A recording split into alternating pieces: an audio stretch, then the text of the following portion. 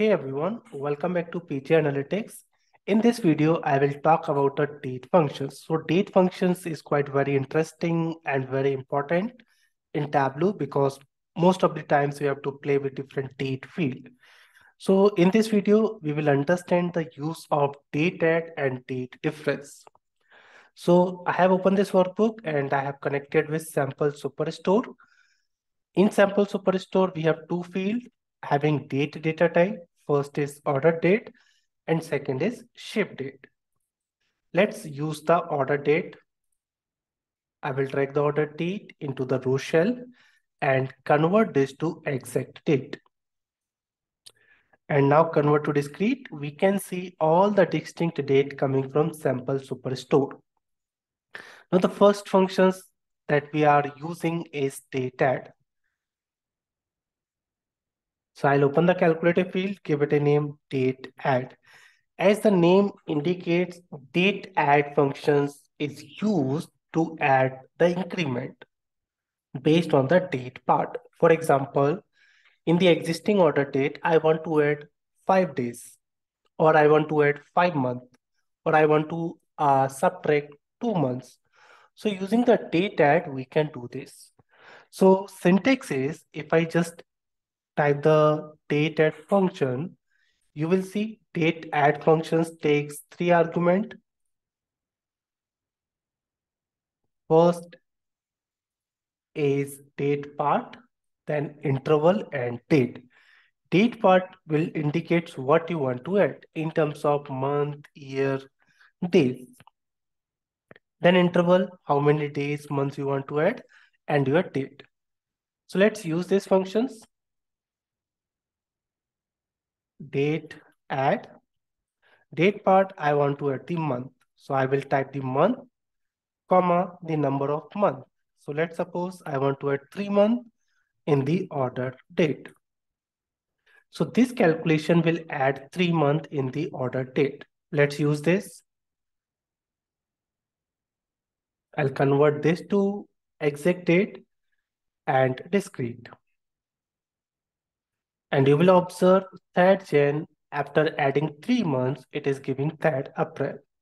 Just check for any date, it is 13th July. After adding 4 months, it is giving 13th October. So by this example, we can add the number of months. Now let's add the year.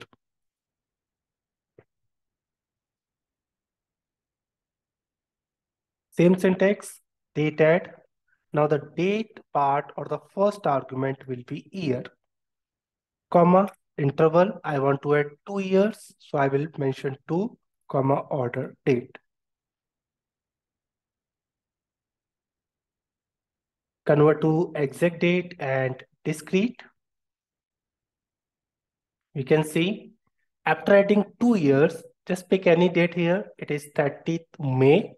After adding 2 years, 30th May 2020, it is giving 30th May 2022. Same date, same month, but it has added 2 years. So using the Dateadd function, you can do the increment. You can add the increment. Not only in the ascending order, if you want to subtract, that also we can do. So in the existing calculation, now instead of 2, I will mention -2. What it will do, instead of adding 2 years, it will subtract 2 years. Just see the output. 30th May 2020 now giving 2018. Okay, so this is the usage of Dateadd. Now let's go to the date difference function. As the name indicates, it will return the difference between two dates. So I will use order date and shipping date. Convert to exact date here also and discrete so that we can see all the distinct date and discrete. So we have order date and ship date. Now let's use date difference functions to get the difference between order date and ship date. I want to get the difference in days. So again, it will take 3 arguments. 4th one is optional. First is date part. Second is start date, that is order date, comma, ship date. So as it will return the difference in number of days, the data type is number, and I'll track this, convert to discrete. Now the order date is 3rd Jan 2019, ship date is 7th Jan 2019, date difference is 4, that is correct. But if you look at the second row, where order date is 4th Jan and ship date is 8th Jan, but the difference is 12. That is not correct because the difference is still 4, but it is showing 12. To understand this, I will add order count.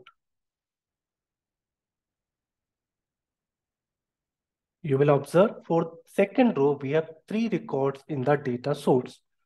And in each record, the difference is 4. When we track date difference field, it is doing the sum. So it is doing 4 plus 4 plus 4.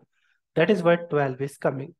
So instead of taking the sum, here you can take minimum, maximum, any functions. Now you will get the correct difference. Just randomly check for any dates. It is 17th December 2019. It is 19th December. The difference is 2. That is correct. So using the date difference, you can get the difference between two dates.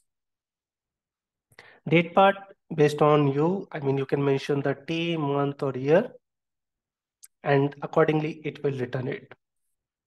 All right, so that's it for this video. I hope you enjoyed the videos. Thank you so much.